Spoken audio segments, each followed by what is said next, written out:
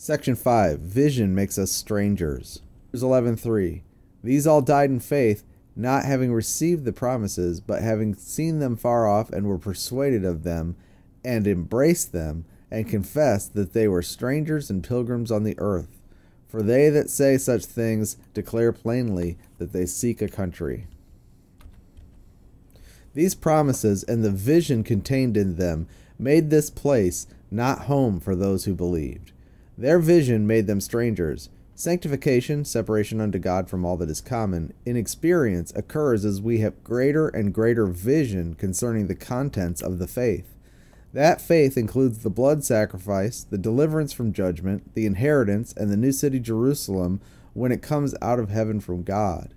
Faith also includes the possibility of multiplication, a multiplication which only God can accomplish. It makes you a stranger and a pilgrim because this is no longer your home. It makes you into a person who just comfortably abides in the Lord while everybody else is working their butts off to get ahead in this world. You're content to wait on the Lord because you know this is not your home. Hebrews 11:15. And truly, if they had been mindful of that country from whence they came, they might have had an opportunity of return. But now they desire a better country, that is, a heavenly. Therefore God is not ashamed to be called their God, for he has prepared for them a city. Remember that Jesus is not ashamed to call us brothers, and God is not ashamed to call us his people and be called our God, because we have a longing to be part of what he is building, to the point where we don't even care about this world anymore. Hebrews 11:17. By faith Abraham, when he was tried, offered up Isaac, and he that had received the promises offered up his only begotten son, of whom it was said, that in Isaac shall thy seed be called. Remember, Abraham first had Ishmael, but in God's eyes, Ishmael did not count.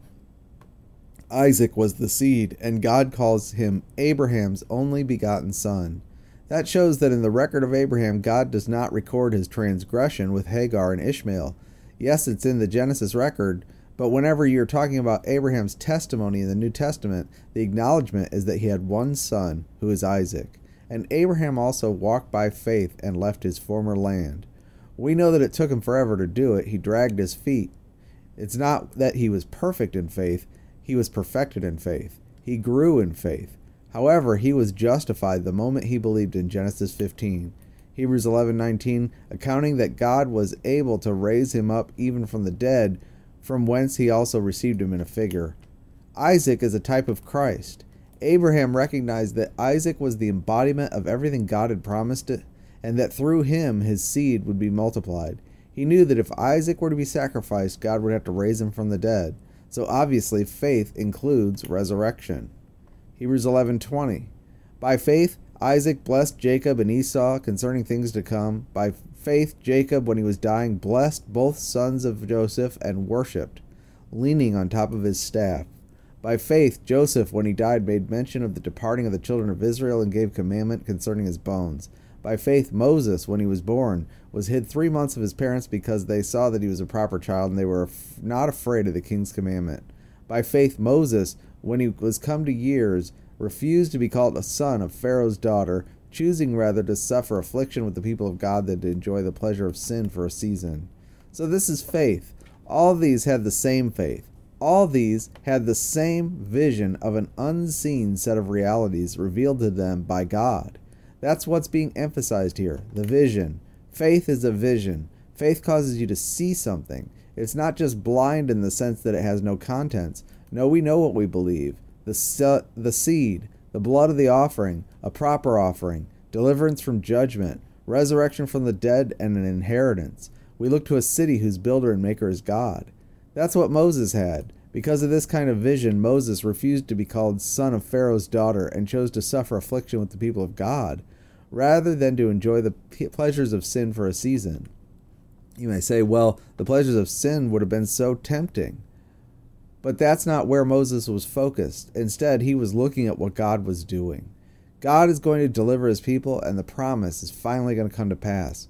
We're going to get to see this land that God has promised us. Having a vision of what God is doing spontaneously takes your eyes off the world, which then becomes considerably less tempting or interesting. Hebrews 11:26, esteeming the reproach of Christ greater than the treasures of Egypt. For he had respect unto the recompense of the reward. By faith he forsook Egypt, not fearing the wrath of the king, for he endured as seeing him who is invisible. Faith will make you bold. Someone asked me, how do you make these videos? I've seen the negative comments, and I can imagine the types of hateful emails you must receive. Boy, before I was a believer, I could never have anticipated the kind of insults and accusations which are thrown at me, to say nothing of the slanders and lying videos people are doing about me. In my natural man, I would never choose anything like this, which would bring me into such ill repute, but I've been in ill repute all my Christian life, accused of Christian churches of everything negative that is possible. And yet, I can't let go of the vision. I have to keep pursuing it. I have to keep pursuing Christ. That's how I can kind of relate to and understand the actions of Moses in Egypt. Hebrews 11:28. Through faith he kept the Passover, and by sprinkling of blood, lest he that destroyed the firstborn should touch them.